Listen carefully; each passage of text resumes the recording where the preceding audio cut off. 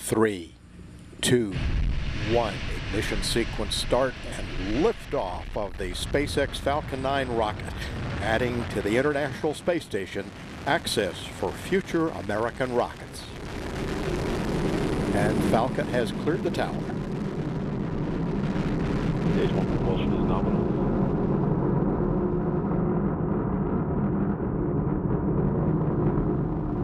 Vehicles programming downrange.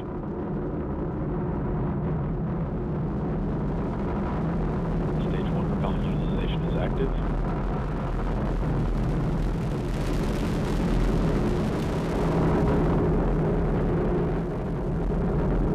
Power and telemetry nominal.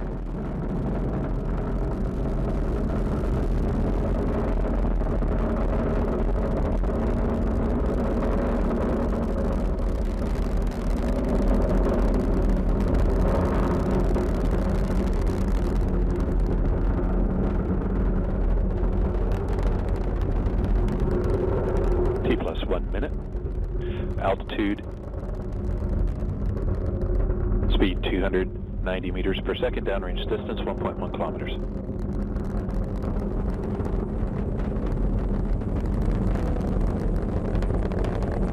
Vehicle supersonic. Recovery drone ship has AOS. Vehicles reach maximum aerodynamic pressure. Stage 1 propulsion is still nominal.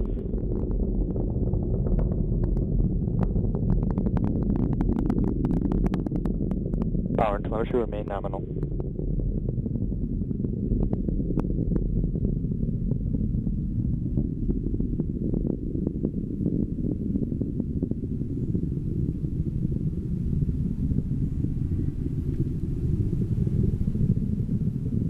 MVAC chill has begun. T+2 minutes. Altitude 32 kilometers. Speed 1 kilometer per second. Downrange distance 13 kilometers.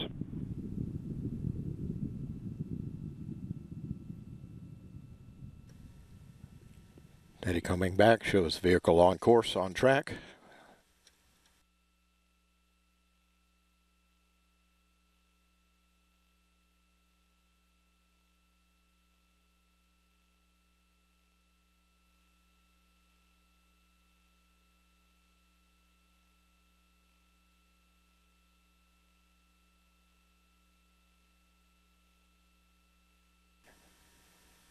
And we appear to have had a launch vehicle failure.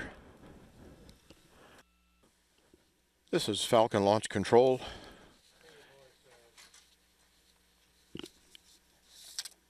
And we've had confirmation from the range of vehicle failure. It's still, now we're trying to correlate the timelines between the last data that we got from the vehicle, which was 2 minutes and 19 seconds, and correlate that with whatever the range safety officer was required to do with his actions as far as the flight termination system. So that's still part of the data that's being pieced together, as well as all of the video is being looked at and the telemetry data. So it's still, at this point, it's not clear exactly what happened and even exactly at what point the vehicle failed.